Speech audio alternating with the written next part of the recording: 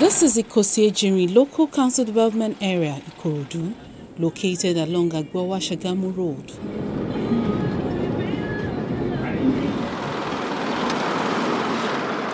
Agbowa Ikosi is an ancient town in Ikorodu. It lies 35 kilometers north of Epe Division. On the south, it extends to the sea from Lagos to Ikorodu and serves as a refuge for people from Imota, Ibefun, Ota, and Owu. Agbowa Ikosi is home to one of the state housing scheme, and this road leads to the Lagos Homes Project, which is about 10 minutes drive.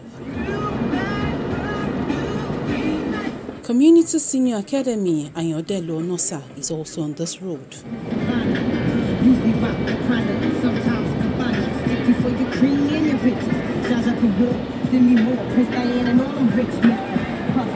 Shortly after the school is Odo Nosa Ayodelo housing scheme.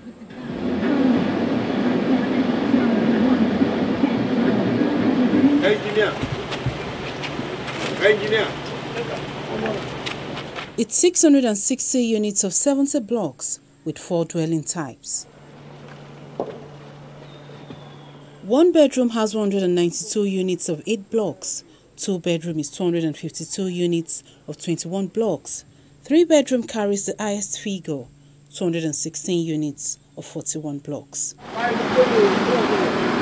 And some workers are on ground putting finishing touches on the project. The State Commissioner for Housing and his team are here to inspect the project.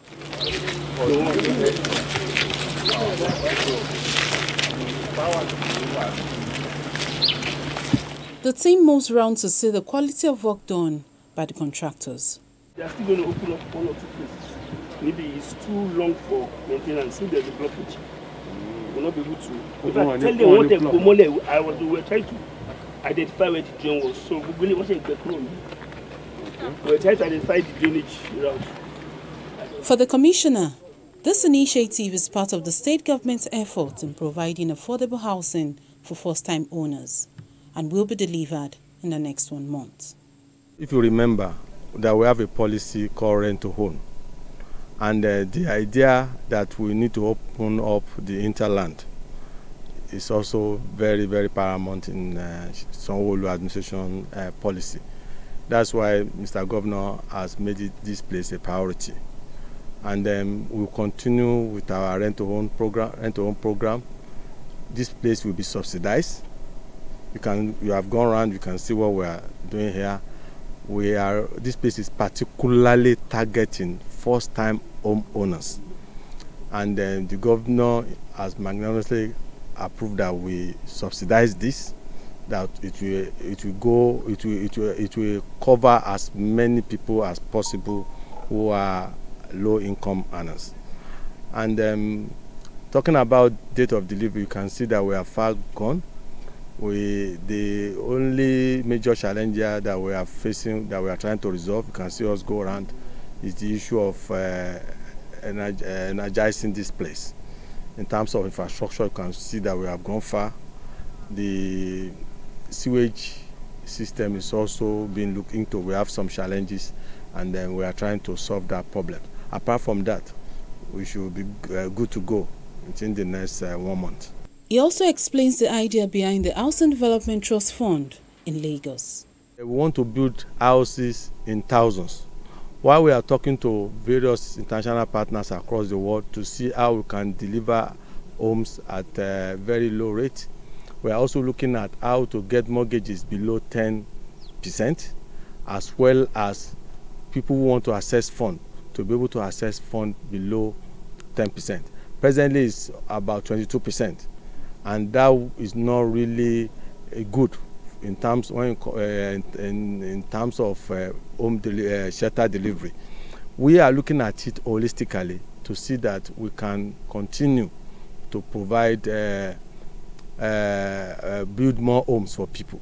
What we are doing is about that is that we are looking at a situation that government can have a seed fund, while we also encourage people to contribute into that seed fund. that by the time government put its own seed fund and we look at sheep fund all over, it will naturally take the cost of home unit below 10%. So that's what we are working on, and it's before the Ministry of Justice. They are looking at it before we take it to ESCO for approval. And the Permanent Secretary for the Ministry of Housing says Ikorodu has about 4 different schemes in a serene environment, and security is assured for the owners. We have Lagos homes in Agbowa. We are about commissioning one in Ibeshi. This one is Agbowa local government development area, Odonosa specifically. So we are commissioning this one anytime from now. And even apart from that, we have some other projects around the world too that we are even plan is on the drawing board now. So these are the low-income and Lagos homes development that we are planning to do. You see, this is a gated estate, and actually it's not out of the, because I said that this Odonosa Yodelu is a small town, we can call it, but there is security. I say it's a gated. The security apparatus will be there to sustain the security aspect of even the town itself. Once this place is populated, there is nothing that we can fear about concerning security, because there will be security on ground. So, and God is everybody's security too. We have water supply is there. Basically, the electricity. We have sewage treatment, because there is no, we don't use the septic tank and soak away any longer. It's central sewage system. There will be child care center, and also there is some other facilities that which when the estate is fully developed, every resident will enjoy, as because there are some other lands that which are flexible for further development in terms of infrastructure. From here, we'll proceed to another scheme, also in Odonosa Yodelu. It's a resettlement scheme in Agbowa with 144 units. 2-bedroom here has 4 blocks with 48 units, and 1-bedroom has 92 units of 4 blocks. Other complementary infrastructure includes street lights, car parks, water storage tanks, veranda, among others. The facility will be handed over to the Ministry of Special Duties when completed. In a JV with Epostone and the Ministry of Housing. Thank you very much. So far, 10 housing estates have been commissioned under the administration of Governor Babajide Sanwo-Olu, and working hard to deliver other ongoing schemes across the states.